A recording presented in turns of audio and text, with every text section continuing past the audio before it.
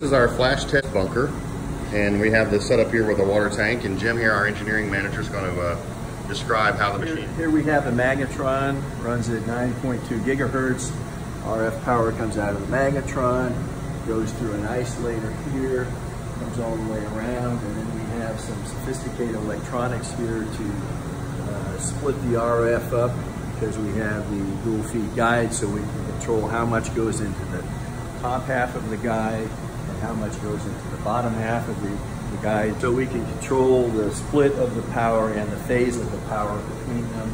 Down, this is the collimator, has scattering foil, flattening filter, ion chamber in there. It's about 50 centimeters total. And this is an applicator. This is a 10 centimeter circular applicator. Comes all the way down. It's all open. So the field size is 10 cm, but the whole distance from the exit window to the water surface is around 50, approximately. 50. There you go. All right, so we're setting up to do a flash treatment. We're selecting 6 MeV. We're going to actually do just 10 pulses for that. So we'll set that in,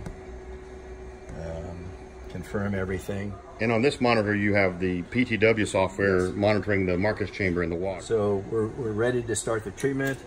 I'm telling it to beam on. There was the treatment, very short, less than a second. And the 10 beam pulses that we gave, roughly 17 gray. We counted 10 pulses. We're pulsing at 30 pulses per second, so it took a third of a second to do that. We can increase the PRF if we need to.